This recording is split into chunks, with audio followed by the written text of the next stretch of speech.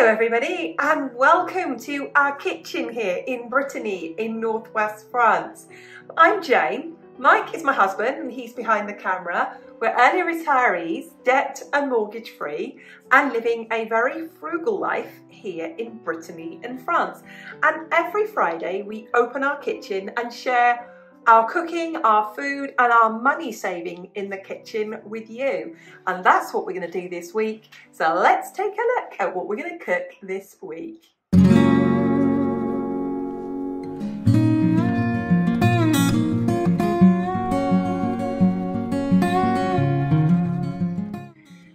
Now, if you've been here before, you know we're all about homemade, home cooking, humble food and stretching and bulking recipes out without making them too stodgy or heavy, and that is exactly what we're going to be doing today.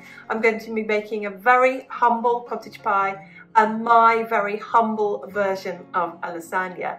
And I'm going to run through the ingredients with you now to show you how I keep the price of all of these things down, because even home cooking can be expensive. So I'm going to be sharing those ingredients with you now. I'm going to get Mike to follow me now. I'm going to start off with things like when I make cheese sauce. When I make cheese sauce of any kind, I use hard Italian cheese. It's not dried, hard Italian cheese. Now, this cost me just over €1 for this. It is excellent value because it is so strong in flavour. And when you get a really cheesy, strong cheese, you need less of it in a cheese sauce and it goes further. I'd actually go so far to say that 150 grams in a litre of cheese sauce is more than enough. Let's put that back in there. Now, another thing I always do is I always use long life milk, ultra heat treated milk. Here in France, this is normal. This is normal. In the UK, this is not normal. So here, this is how this is much, much cheaper. I go out and buy multi-packs of these. I'm coming down to these. In my cottage pie, not only do I put meat in it, but I also, in my cottage pie, I put beans in it. So these are basically the same beans, but these are beans and tomato sauce, and these are beans without it. It adds lots of protein, lots of flavour, and you can use much less meat. Now, it's each to their own, I always say that, but when I buy things like tinned tomatoes, I always look out for the whole ones because the whole ones are cheaper than the chopped tomatoes. I can chop the tomatoes myself. Also, I'm looking in the supermarket when I buy things like this. This is Leclerc's, or as we say in France, Leclerc's own cheapest brand. And this is Intermarché's cheapest brand. And that's what I'm doing when I'm looking for the lowest products. Now, when it comes to things like stock cubes, yes, I will buy the supermarket's own brand stock cubes, but I find this brand here, if it's on offer, will be as cheap. So I'm looking out for the offers too. I know that's a very common thing, people are looking out for the offers. Americans, you would say you're looking out for the sales. When it comes to things like chopping up the celery to put in, now, when I do this, I pull all the leaves off at the end of it. I don't use these, but all of these get bagged and frozen, and all of that gets used up in stews later on as flavouring. Now, when it comes to, we British people call this minced beef, but I've learned the word the Americans call this is hamburger. I suppose because you use it to make patties, don't you, to make hamburgers. I've got 2.5 pounds here, which is a kilo. I only ever buy this if it's on offer. So this one was reduced because it was a short date and I froze it, and I bought this 700 gram packs when they were on special. Otherwise, I'm not paying the price they want for it. It's too much money. And I make this go a very, very, very, very long way. Same with carrots. I always buy the bigger the bags, the more I can use, and I just buy the regular carrots. Now with the cottage pie, I'm going to be making lots of mashed potato to go on top of it. So I don't buy any fancy potatoes. You can see now they're a week old, they've started to sprout. But don't worry, I just cut all that off and cut them up and they are fine. Onions, I'm not fussy about onions. The ones in the net like this, they don't look great, do they? But don't forget, these grew last year and they've been stored. But they're fine, they're fine. And then when I'm bulk cooking, there's only the two of us. If I show you the size of this, it's about a loaf tin size. That is enough lasagna for the two of us. And the same again with these. They look, you can't really see the size that I put there. You see one hand, two hands, that's the size I would make for cottage pie. So I hope that gave you a bit of insight into how I keep my food costs down. It's clever buying, it's making sure I buy when it's on offer, I buy long life, the cheesiest cheese. I hope that all helped.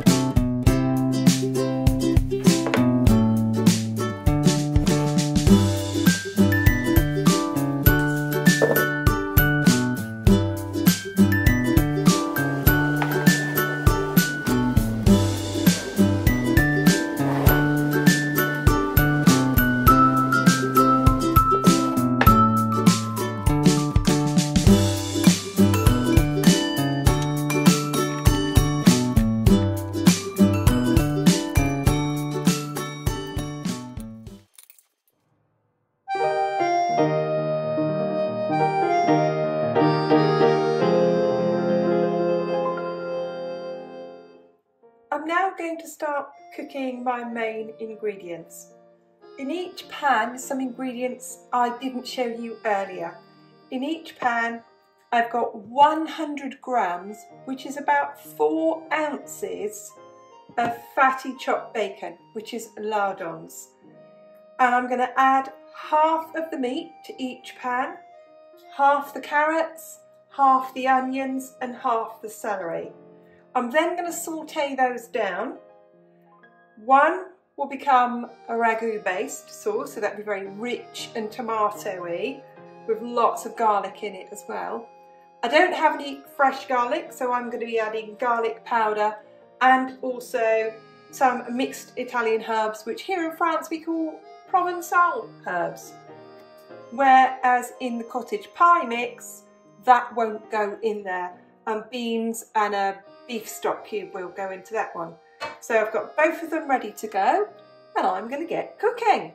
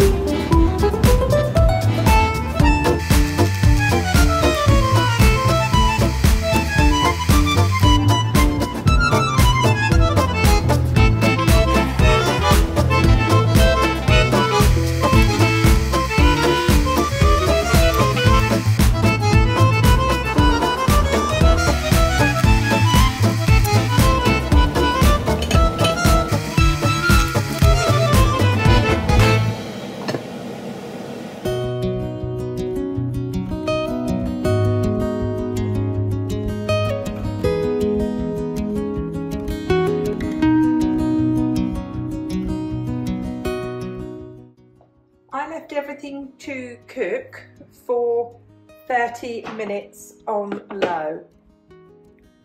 And my cottage pie base, I want that to be quite thick.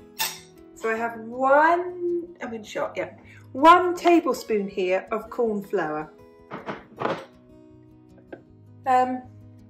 This is a French product called arôme.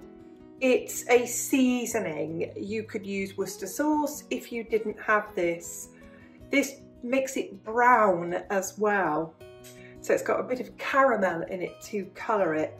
And I do this. I take this, mix it together.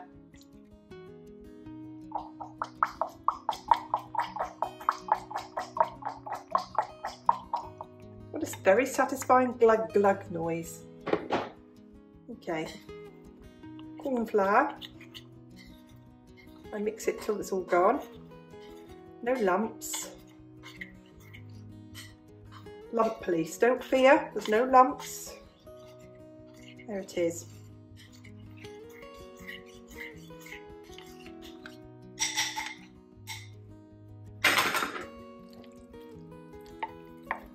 And this will thicken it.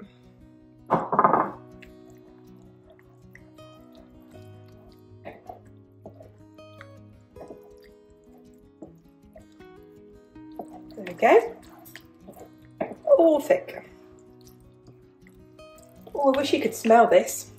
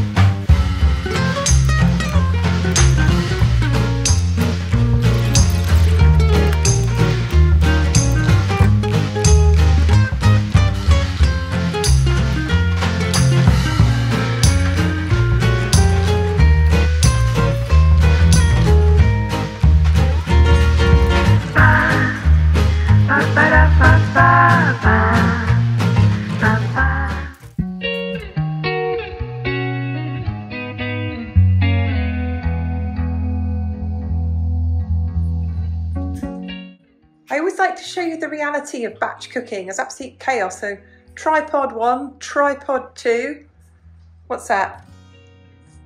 5 lasagnes there, still some ragu sauce there. Dog mithers me all the time I'm cooking as if I might drop something. There's washing up and chaos absolutely everywhere.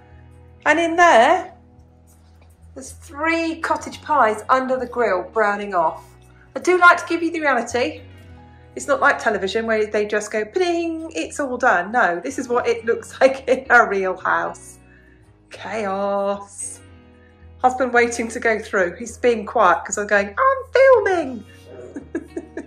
She's filming. I'm filming.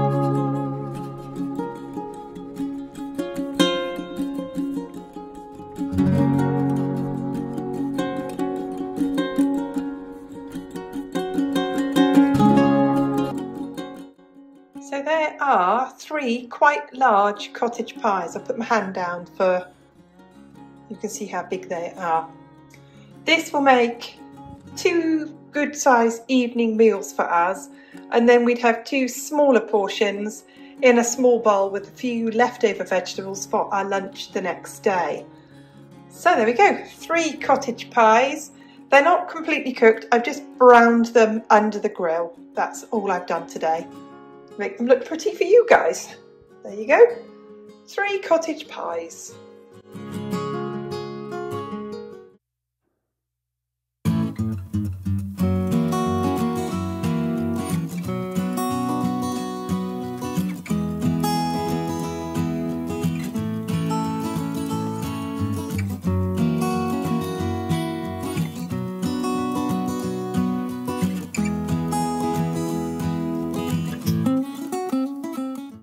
And there are the lasagnas. The tops have been browned as well.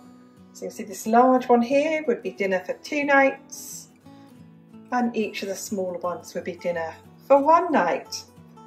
So let's take a look here at how many portions we've got all together. So we have 4, 6, 8, 10, 12, 14, 16, 18.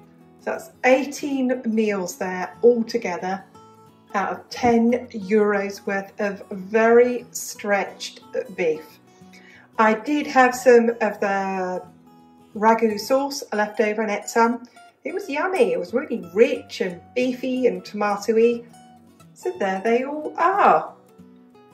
I think I'll change the menu plan. I've been smelling this. It's so delicious. I think we'll have lasagna for dinner, and I'll change the menu plan. And the rest I will leave to cool, put the little lids on them, and they will go in the freezer.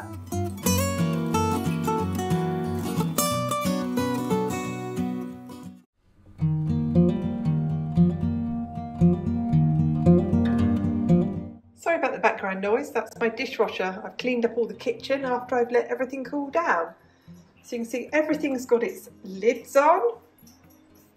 They're all ready. They're certainly not cold enough to go into the freezer yet. But there they all are, all ready. And as I said, I changed the menu plan. We're definitely having lasagna for dinner. So there they are, all ready for the freezer. A bit of work, but wow, that is going to save us loads of money.